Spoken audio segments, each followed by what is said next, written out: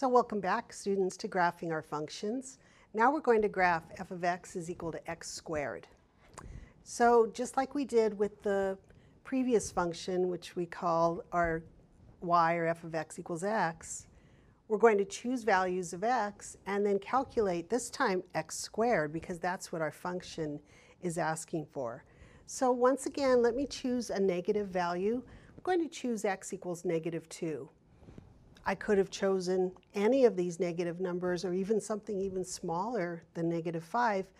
The problem with that is that the farther you get away from the center, from the origin, the higher up your y is going to be, or maybe too low, and it's going to be off of my graph. So x equals -2, when I square -2, that's -2 times -2. Remember, negative times negative is positive, so we'll have a +4 here. So my ordered pair, x f of x, will be -2, 4. X is -2, y, or f of x, is 4. Right there. Let's go ahead and choose our origin, 0. 0 squared is just 0 times 0, which is 0. My ordered pair is the origin. And then +2 would be another value. So +2 squared is going to be 2 times 2, which is equal to, once again, +4. So +2, +4. X is +2, f of x is +4. Now, one thing I want to caution you about is that it's not going to be straight lines that connect these two values to the origin.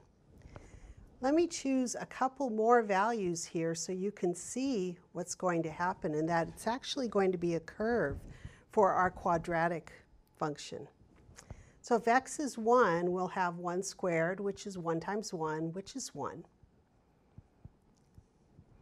My ordered pair would be 1, 1, so x is 1, and y, or f of x, is 1. And then the same thing, it'll be the same value of f of x if x is -1. -1 times -1 is a +1. So we have x is -1, f of x is +1. -1, +1. Here is how this graph is going to look. You can see it's much more of a curve, kind of like a bowl or a cup. It's not linear, we call it quadratic. So any function that has a square on it will have this form. Actually, any function that has an even exponent, x squared, x to the 4th, x to the 6th, and so on, will have a shape like a U shape. What happens as the exponent gets larger is that the bottom of the U gets wider and flatter, so it becomes more like a cup sitting on a table. Hope this helps, and I'll see you soon to graph more functions.